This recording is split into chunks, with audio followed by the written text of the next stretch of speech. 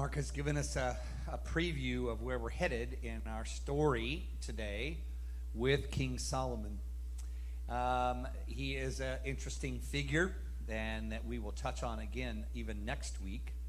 But it is our pleasure today to have our message brought by a new friend of mine. David Clark is a retired professor from Bethel University, Bethel Seminary in St. Paul, Minnesota. A friend of Rod Casey, and we're friends. And several months ago, Rod suggested that maybe Dr. Clark could come and speak here. He's in town for a seminar yesterday, and I was open to that. I was a little hesitant for a seminary professor coming and speaking well over my head, and maybe even over your head. But Rod said, "Oh, don't worry about that. You'll love him.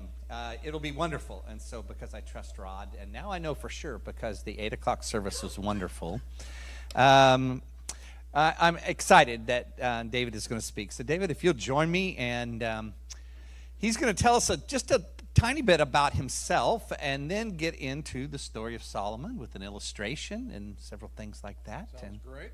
Yeah, I'm excited. So, you made it the first time, so do it again. Welcome, David Clark.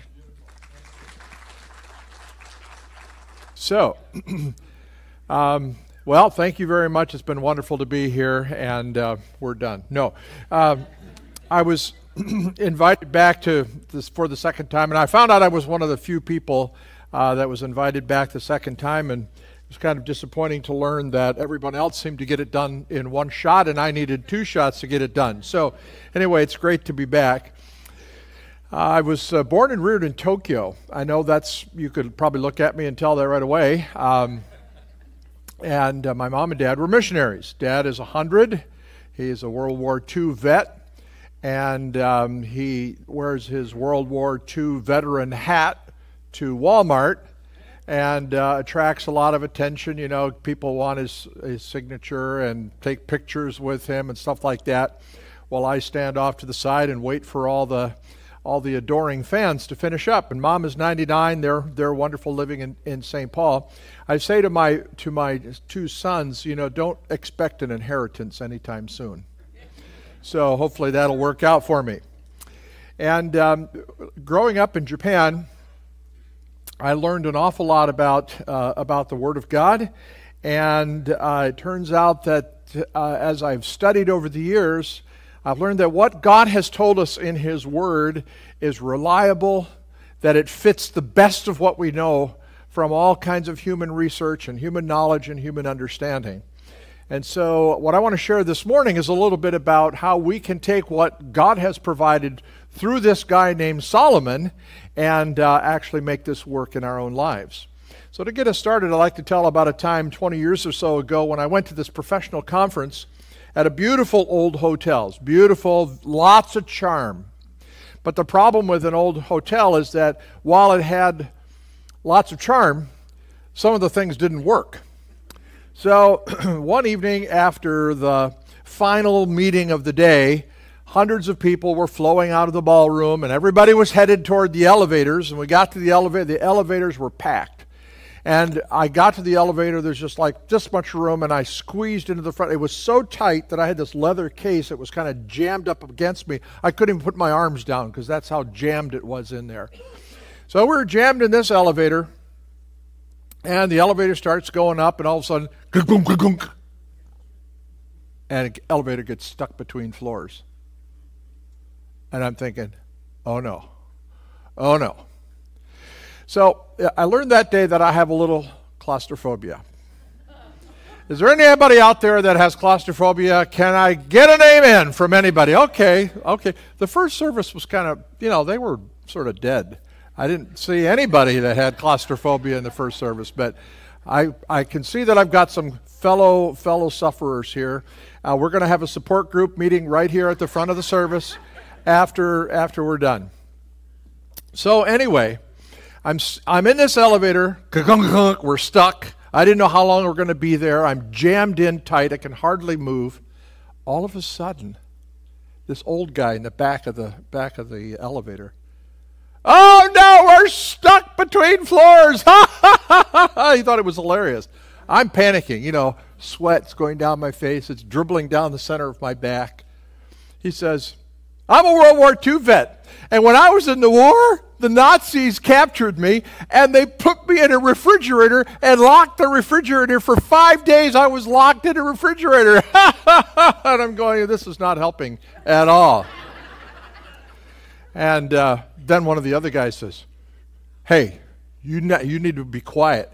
There might be somebody with, mental problems here that is claustrophobic, and you're just going to cause them to panic and get more anxious. And I'm thinking, that doesn't help either. 20 minutes later, thankfully, you could see that I lived to tell the story, but the elevator started to move again, and I was saved.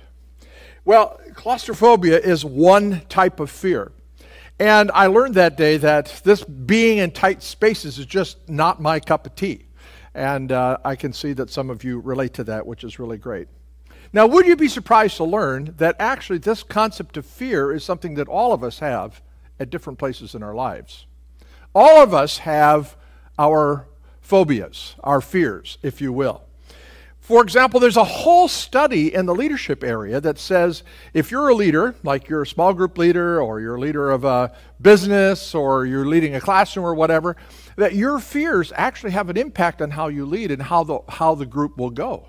So it actually can play out in your relationships with others. For instance, if you're really afraid to confront somebody who's acting inappropriately, pretty soon the group will become toxic. Did you know that? Did you think about that? And part of leadership is to help people who are maybe acting a little inappropriately to act more like you should in a group, in a community. And so it turns out that this idea of fear is really an important thing that has an impact on our lives. And I mention this because the ancient King Solomon has a lot to teach us about this concept. So Pastor Jed has been preaching for a couple of weeks on David. Even the kids knew that, so that was impressive. And you are working through the Bible on this concept of the story. And Solomon is the one we're up to now because 2 weeks of David and his son is Solomon. And as the kids told you, Solomon was a king. He was Israel's third king. We don't know exactly how old Solomon was when he became king, but he was young. Some of the scholars think maybe 14 years old. Anybody 14, or they're all with the kids now, but could imagine being 14 years old and suddenly being named king. That would be quite challenging. And 1 Kings chapter 3 tells us that when Solomon became king at this very young age, that God appeared to him in a dream. And God said to him, whatever you want, I'm going to give it to you. Now that's pretty cool. What would you ask for if God said, I'll give you anything you want? I mean, you could ask for wealth. You're a king. You could ask for a really powerful army. You could ask for pleasure. You could ask for a lot of different things. And Solomon, young, almost a child, wisely said, I'm young. I don't know how to lead this people. I'm not sure how to be king. I would like to receive the gift of wisdom. And God was pleased with that answer. And so he gave Solomon what he asked for. In fact, because Solomon was so wise in this request, he's come to be known as the wisest man who ever lived. Now that raises a question for us. What exactly is wisdom? When God gave wisdom to Solomon, what did Solomon get? What is it? Well, it's not exactly the same as knowledge. You could have a lot of information, a lot of knowledge, and that's not exactly the same as wisdom, because wisdom is more than that. Wisdom is actually the ability to see all the experiences of our life, all the facts of life, all the details of life in a wider perspective, in a bigger perspective. It is the ability to make a choice about my life and to live my life in light of this wider perspective. Now, this idea, by the way, I think is why this series on the story is so important.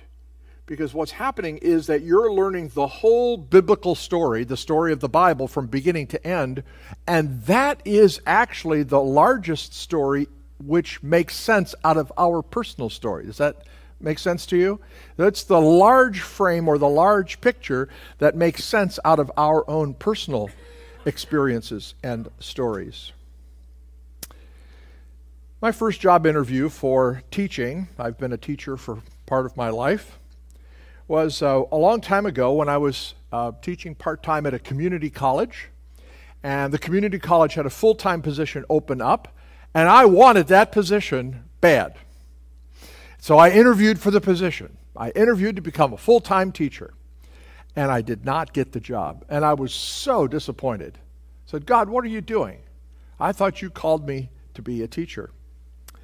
I was totally bummed out, but it was just actually 6 months or so later that I was interviewed for another job at a 4-year college, and then Sandy and I were invited to be part of that. And so we moved to the state of Georgia and lived there for about 10 years to teach there. Well, 15 years after that, I was back in Illinois, where the community college was located, visiting with some friends. Sandy and I were there with this friend and his bride.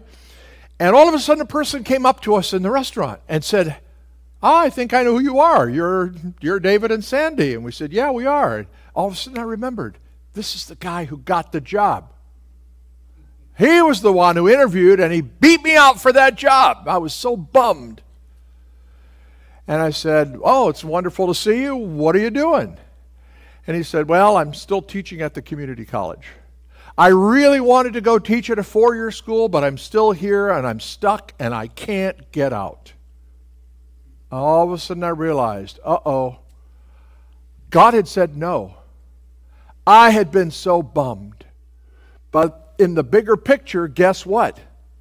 God had meant it for my good. Does it take a lot of faith to believe that the God who knows everything about the universe and everything about you, when he says no, might be doing you a favor? We often get so bummed about that little detail that didn't go quite right. But maybe there's a bigger perspective. And that day, I learned a bigger perspective. I should have remembered. In fact, I was a little embarrassed that I forgot that God is at work doing what is good in our lives. And yet sometimes we get down in the weeds and we forget that. And instead of trusting God and living in wisdom, we live in fear. Anybody ever done that? Well, Solomon was a guy who was wise. And God had given him this wisdom of great perspective. And we are blessed because under the inspiration of the Holy Spirit, Solomon left behind his wisdom in a number of writings. It tells the story of Solomon in some chapters of 1 Kings and 2 Chronicles. But also, Solomon left behind the Song of Songs, or the Song of Solomon, which is instructions on love and sexuality. And I know, I'm sorry, this isn't the topic today. But Pastor Jed is going to preach on that sometime down the road here. And I'll let him deal with that whole subject. Also, there's the subject of Ecclesiastes. Now, this is kind of an interesting book. It's sort of, teachings about the meaning of life, that kind of thing. And then, of course, there's the book of Proverbs, which is pithy sayings of wisdom. So there's a lot here, right? You could have a whole course on the writings of Solomon. But what we're going to do is to zero in on the most important thing that he said. Now, this has got to be good, right? Because you're talking about the most important thing written down by the wisest person who ever lived. Okay, so you ready for that? What do you think it is? Well, the theme of the book of Proverbs is this: the fear of the Lord. The fear of the Lord. Now let's talk about fear a little bit. I've already confessed before you my claustrophobia. When I get on an airplane, I am always really, really, really certain to sit on the aisle seat so that I can, not feel claustrophobic and feel like I'm hemmed in. And my lovely bride always, takes the inside seat.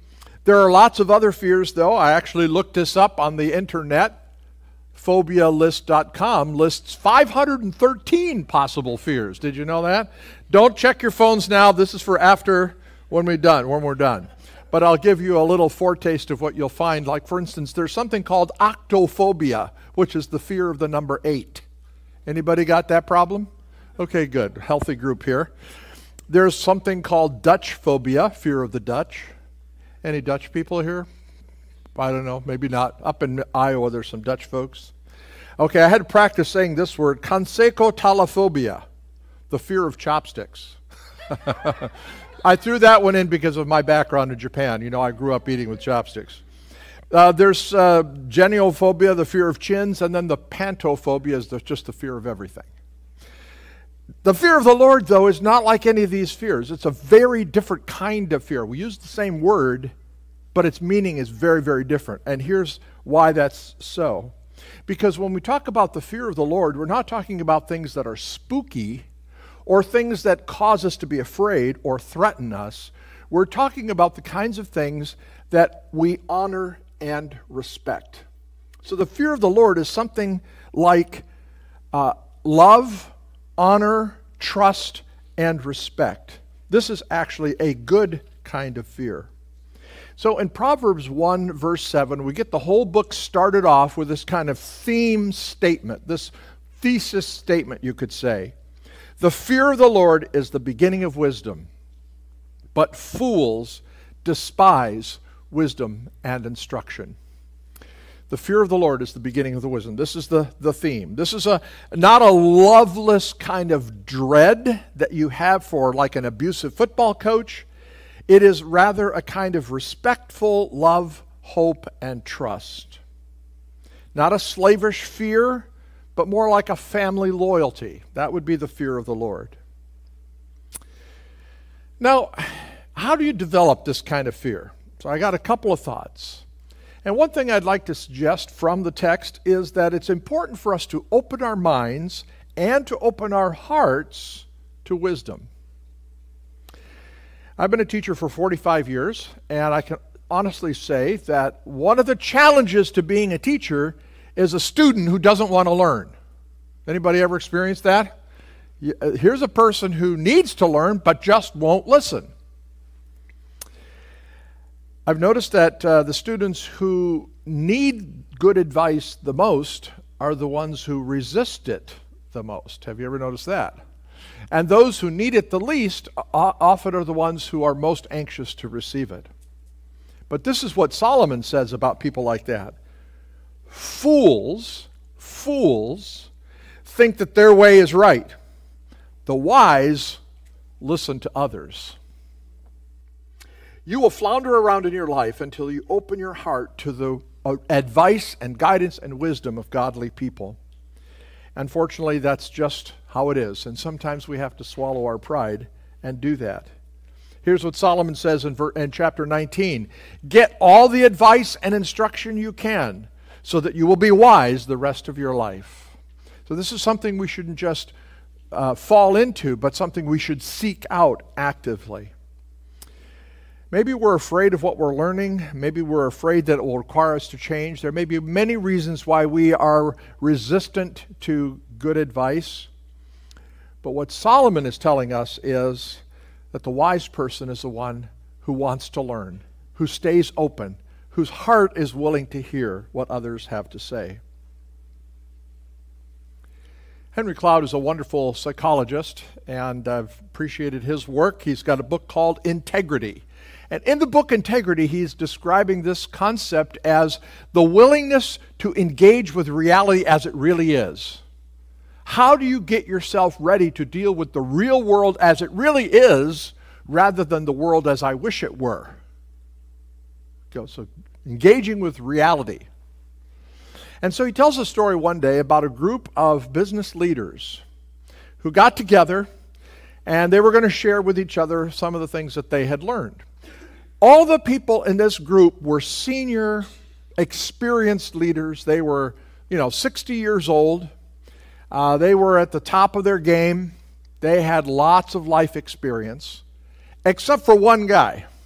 There was one young leader in the group. He was only 35 years old. He was just younger.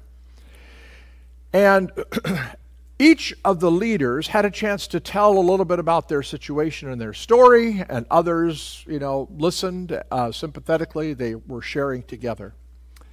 After the young guy spoke, the 35-year-old, he shared some of the things that he was experiencing, some of the problems he was having, and so forth. And one of the older people said, "Are you open to some feedback?" Now, that's an interesting question, right? What are you going to tell me? Do I have spinach in my teeth, or what exactly is going to go on? I have no idea what he's going to say. It could be hard. He might take me to the woodshed. So Henry Cloud says, observing this, I thought to myself, I wonder what this 35-year-old is going to say. Is he going to be open to this or not? The young man, listening to the older man who said, "Are you open to some feedback?" he responded by saying, "Absolutely. Give me a gift." Henry Cloud reflected, this guy's going to go a long way in life because he's paying attention to those who are wise, who have something to share. Give me a gift. So the question is, are you open to that kind of a gift when somebody wants to share it with you? Now, feedback is good. Wisdom is helpful. But not all feedback is created equal. So Solomon has a second concept for us here. The second concept he wants to share is that we should open our hearts, but we should also be smart enough to test with good thinking and God's Word. When people give us advice, we should test that against God's Word. Now that's what makes this series that we're in so significant and so fantastic, because when you learn the story of the Bible, you are learning the background that allows you to evaluate the wisdom that you hear. The story is going to point you to wisdom. And God's way so often corresponds with the rest of human wisdom. And so God's Word and what we understand from the world that God has made, all of this fits together. And when we get a piece of wisdom, we need to use that to evaluate what we hear. So here's what Solomon says in Proverbs 14. The simple believe everything, but the prudent give thought to their steps. The simple-minded person believes just anything. They're gullible. But the prudent person, the one who is prudent, will give thought to their steps. Now I want to just share that part of what's exciting about living in this day and age is that we are learning so much about God's Word. And it gives us a context and wisdom so that we can understand the world that we live in. So there's this whole study called apologetics. Now this is not about apologizing. That's different. Apologetics is sort of giving a reason why we understand the Christian faith to be true. What is it that gives us confidence in God's Word? Well, it turns out that this is a field of study that really helps us as we gain wisdom and apply it to life. And I'd like to give you just one little taste test. This is like just a little hors d'oeuvre in this whole area of study. I want you to think about our universe for a second. Do you remember back in Genesis chapter 12, God called the guy named Abram, and he said, I'm going to make your descendants, your family, so numerous, it will be like the stars of the sky or the sands of the sea. Do you remember that comment in Genesis 12 where God calls Abram and eventually he and his family become the nation of Israel? So let's pick up on this idea of the stars and the grains of sand. And I just want to ask you a question. Which number do you think is bigger? Do you think it's the stars in the universe or all the grains of sand on all the beaches of the earth? Which is the bigger number, do you think? Anybody think the stars, there's more stars than grains of sand? Okay, a few brave souls. But really, it's the grains of sand would be the larger number, right? Would you all agree with that? Everybody agreed and nod and say yes and amen. Amen. Good, thank you. Great, I've led you down the path to destruction because, in fact, The stars are, you're right, more numerous than the the grains of sand at every beach around the world. Now, wrap your mind around that for just a second. Doesn't that boggle you? Now, just back up one step. Think about the God who created that universe where there are more stars than all the grains of sand in the entire universe. Is that mind-boggling? How great is your God? I think we just sang that song, didn't we? Now, here's the thing about that universe that God has created. That universe is designed for life. It had to be designed exactly perfectly, very, very precisely, in order for life to even exist. If God hadn't designed this universe exactly the way He designed it, you and I would not be having this conversation today, because we wouldn't exist. In fact, the universe is so precisely designed that it tells us there must be an intelligence. There is an intelligence in our universe. Stephen Hawking, who is a well-known scientist, said that if the rate of the expansion of the world were different by just a little bit, life would not be possible. And here's the number. If it was different by 1 part in 100,000 million, it would not be possible for us to have life. Isn't it amazing that the existence of the universe and the character of the universe points to the God of wisdom who allows us to live in His truth? Fred Hoyle, a Nobel Prize-winning astronomer, puts it this way. A common-sense interpretation of the facts tells us that a super-intellect has monkeyed with the laws of physics. It's like a super-intellect had to design this thing. And guess what? We know who that is. The intelligence that designed this mind-boggling universe is the intelligence who, through the Holy Spirit and through the pen of Solomon, gave us this wisdom that we're talking about this morning. Now, I'd like to give a little illustration here. This is not going to be nearly as cool as water and cooking oil in the same jar. Thank you for that wonderful illustration. But I like this example because it helps us think of a way to apply this idea of wisdom to our lives. So are you ready to go with me on this? So I want you to imagine that this is a wonderful work of art here. And I'm not an artist, but let's just imagine that, that this is a large frame. Okay? Whoops. All right. And so you've got a frame, and then you've got a picture in the middle of the frame. Now, I want you to think about the things that happen in your life as the content of this picture. Okay? So let's just imagine that the frame that's around your life, that gives shape and meaning for your life, is something that says, life stinks. It says, no one cares. It says, no one knows who you are. You're out here on your own. Life stinks, and then you die. Okay? There are people who believe that, who think that that's the truth. Now let me ask you, if that's the way you frame up your life, what happens when your physician says you have cancer? Do you see how this affects the meaning of this experience? But what if we change it? What if, instead of saying that life stinks, what if we said that God loves?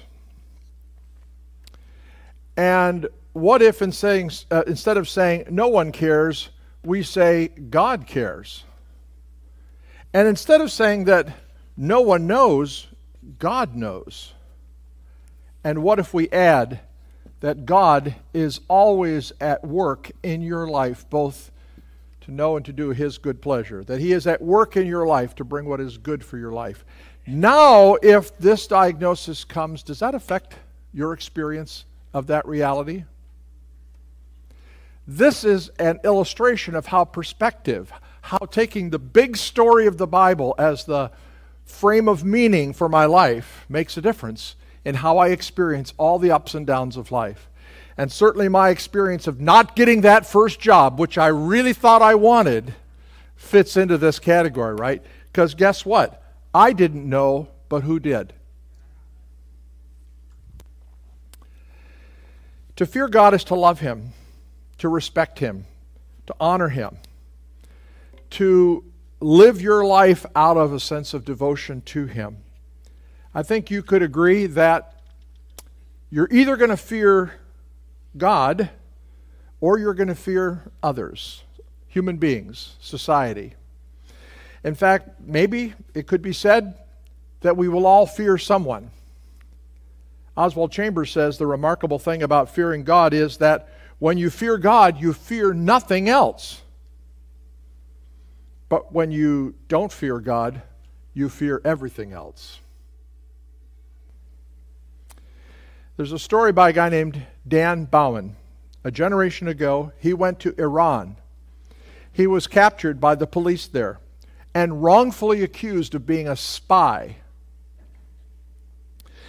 An Iranian judge threw him into an infamous high-security prison in Iran. One day, it came time for him to face this judge in court. And Bauman wrote later about his experience. He said, "As I took my place before the judge on the witness stand, he looked at me intently and said, 'Mr. Bauman, tell us why you have come to Iran.'" Could you imagine being in that spot? This judge had the ability, he says, to order my execution. So, scared and intimidated by the fear of this man, I took a long pause. The judge waited for my answer. The video cameras also waited. This judge had the power to order my execution right then and there. I knew that he might do just that if I answered truthfully. But I also knew that I had to tell the truth about why I had come to Iran. As I opened my mouth, the truth is that I struggled to say what was true. I was much afraid, and then something stronger than fear rose up in me. The Spirit of God gave me the confidence and the courage. And I looked directly at the judge and I said, "I have come to Iran to tell people like you about the love of Jesus." God gave me strength, said Dan Bowman. The more I shared my faith, the bolder I became. And on that day in the Iranian courtroom, I realized that I was free. My fear of man had been overcome. The rest of the story is that somehow, through God's work, 63 days later, Bauman was released. Do you find yourself living in the wrong kind of fear of human beings? Then listen to the wisest man who ever lived, because the best course of action is to learn from him, to test according to Scripture, to listen to others, and to live your life according to the wisdom that God offers. You could make a decision to shape your life by following Christ as your master. And this is something that we can do once and for all, and then we can follow up on a daily way. And the beautiful thing is that this church is full of people who will walk with you. So I encourage you, shape your life around the wisdom that we learn from God's Word, from the pen of Solomon, the wisest man who ever lived. Will you pray with me? Father, I thank you for the truth of your Word and for the confirmation that we see in the natural world, and for the reality that we can live in the light of this truth, lives that are full of hope and full of peace. Like Dan Bowman, give us the courage to live in your wisdom so that our lives are governed by the fear of the Lord and not the fear of human society. This we ask in the name of Christ. Amen.